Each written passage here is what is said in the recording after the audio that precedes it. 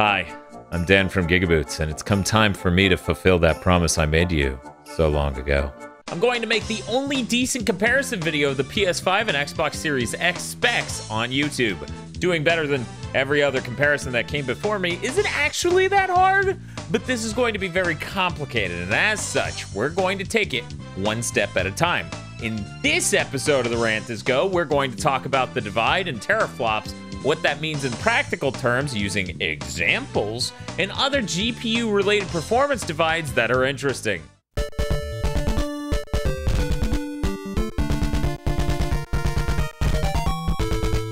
Let's start with the supposedly massive difference in GPU performance between these two consoles, by providing some historical context for this gap and clarifying some of the real-world ramifications it yields. Teraflops is a measurement of GPU power, specifically derived from how many floating point operations per second the ALUs in the GPU can perform.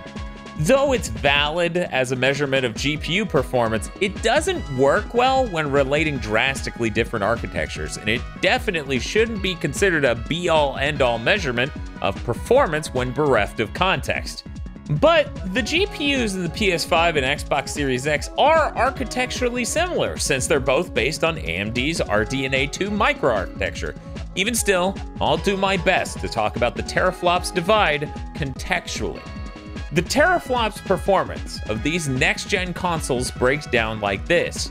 The PS5 has 10.28 teraflops, and the Xbox Series X has 12.155. Now then, you can either view this as the Xbox Series X is 18% more powerful than the PS5, or that the PS5 is 15.5% weaker than the Xbox Series X. In order to make more salient comparisons with visuals and such, I have to choose one of these to consistently reference, and one of them has a very tangible benefit. As such, I've chosen to frame it as the PS5 is 15.5% weaker than the Xbox Series X. Later in this episode, I'm going to show you exactly what that looks like. Anyway, the divide in teraflops performance between these two systems isn't even that wide historically speaking. The PS4 Pro was capable of 30% fewer teraflops than the Xbox One X, and the gap between the PS4 and Xbox One was also about as wide, with the Xbox One having 28.8% less performance than the PS4. With that in mind, the teraflops performance gap of the next-gen systems is nearly half of what it was for the last two sets of systems from Microsoft and Sony. Combining that with the diminishing returns on performance, and I'm certain visual differences between these two consoles won't be radical. In fact, I can visualize the difference right now. Let's assume a best-case scenario for the Xbox Series X. Let's assume that it can actualize the entirety of that performance advantage while running a game, which isn't trivial. It would require fully feeding all 52 compute units in the GPU every cycle. So, the Xbox Series X is in a perfect scenario where it can run a game at 4K 60 by utilizing all of the CUs every frame. In this situation, how would the performance gap present itself? In what way would the PS5 be worse? Well, most modern games use dynamic resolutions to smooth out performance dips. This means that in our theoretical situation, the Xbox Series X would be running at a native 4K resolution and a buttery smooth 60 frames per second, while the PS5 would only be at 84.5% of that resolution, which works out to a disgusting 1987p. Which isn't a real resolution, but that's how dynamic resolutions work. Anyways, I'm about to show you the difference between these two resolutions, so make sure this video is playing back in full 4K resolution on a 4K TV. Are you ready? Okay, here you go. Here's console A. Yeah, okay. All right. Here's console B. Yeah. Okay, yeah, that's, One more time. A and B. Feel free to go back and see if you can tell which console is which. But Dan, I can already hear the smarter amongst you saying, you showing the comparison like this doesn't account for YouTube's compression and the chroma subsampling of H.264 video. You're right, and that's why I put these two images over on Google Drive losslessly, allowing you to see the difference yourself. When I posted on Twitter months ago, my replies were full of people not being able to tell the difference at all. So, taking into account that any moving image is blurred by the human eye tracking it across the screen, and also that most games apply motion blur to objects in-game that are in motion, I don't think most people are going to be able to tell the difference without diligent A/B comparisons on high-quality displays or zooming in on screen caps. Previously, the target resolution on consoles was 1080p, and when you're running at that much lower of a resolution, losing a chunk of it is a lot more impactful.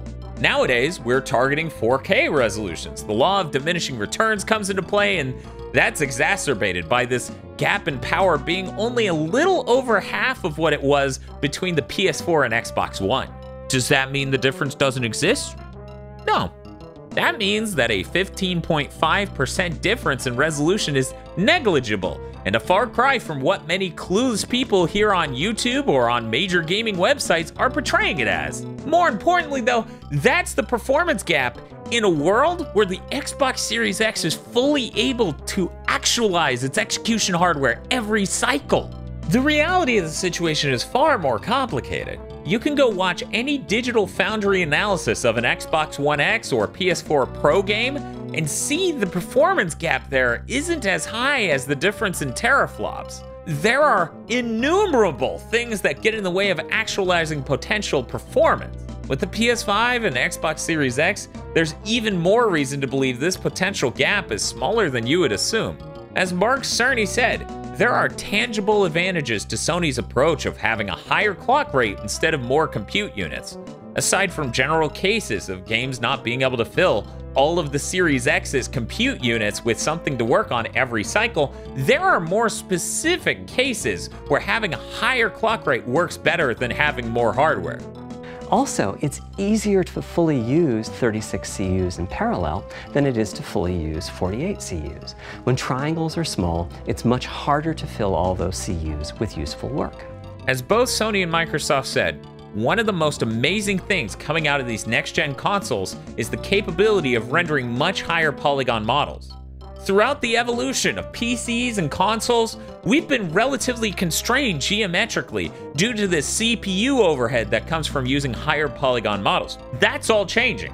Using the geometry engine that Sony talks about, or the mesh shaders in the Xbox Series X, which are very likely the exact same thing, these two systems can now handle much higher polygon models without the huge CPU overhead that historically has prevented such things. Given the PS5's design, which has a much higher clock rate and faster SSD than the Xbox Series X, it's no wonder why Epic decided to debut Unreal Engine 5's Nanite technology, which renders unbelievably high polygon models, on the PlayStation 5. Tim Sweeney even said they worked super closely with Sony on the PlayStation 5's design. This makes sense because Sony asks developers for insight when designing new consoles. At least, they do nowadays.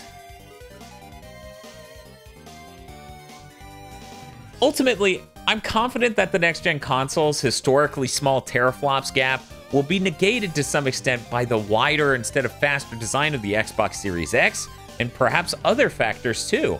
If you're wondering why I haven't brought up the PS5's variable clock rate so far in this episode of the Rant Is Go, that's because if you paid attention to the Road to PS5 video, Mark Cerny said, "We expect the GPU to spend most of its time at or close to that frequency and performance." That doesn't mean all games will be running at 2.23 GHz and 3.5 GHz. When that worst-case game arrives, it will run at a lower clock speed, but not too much lower. To reduce power by 10%, it only takes a couple of percent reduction in frequency, so I'd expect any downclocking to be pretty minor. Which I covered last episode on The Rant Is Go. You should probably watch more of these videos so you don't ask questions I've already answered. As former programmer for Crytek and Traveler's Tales, Matt Phillips said on his article over on Medium.com, "No one statistic is a measure of power of a console. There are too many variables and no one calculation to produce a result. It varies per game, per engine, per firmware, per development team, and per patch, and it always will." Thanks for nothing, Thought Bubble. That graphic looked like garbage.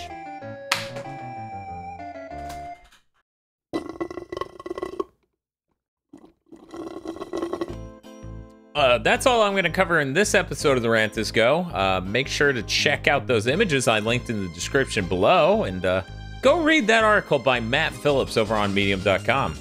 After you do that, go ahead and tell me what you guys think about all of this. And be sure to look forward to the next episode of the Rant This Go when I compare these two consoles. I'm going to talk about the RAM differences between them, the gap in SSD bandwidth, and Microsoft's secret sauce that no one's really talking about for some reason. Tim, how old is your cup? This GigaBoots video was brought to you by the arcane powers of our executive producers, Esme, Nicholas Cameron, E. Lee Broyles, Star Falcon, Spaceman Spiff, Danny Richardson, Red Blaze 27, and 32X Wen. Thank you very much to our powerful executive producers. And also these guys. If you like this video and want to lend us your power, head on over to patreon.com/gigaboots today.